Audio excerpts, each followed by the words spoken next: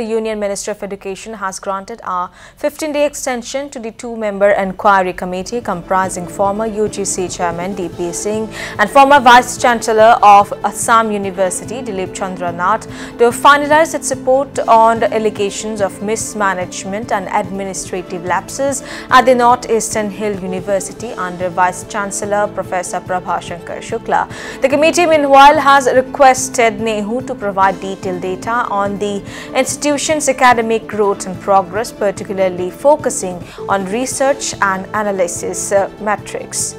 It's a big story, a big update to the story relating to the NEHU crisis. The Union Ministry of Education has granted a 15-day extension to the two-member inquiry committee comprising former UGC Chairman D.P. Singh and former Vice-Chancellor of Assam University Dilip Chandra Nath to finalize its report on allegations of mismanagement and administrative lapses at the Northeastern Hill University under VC Professor Prabhashankar Shukla.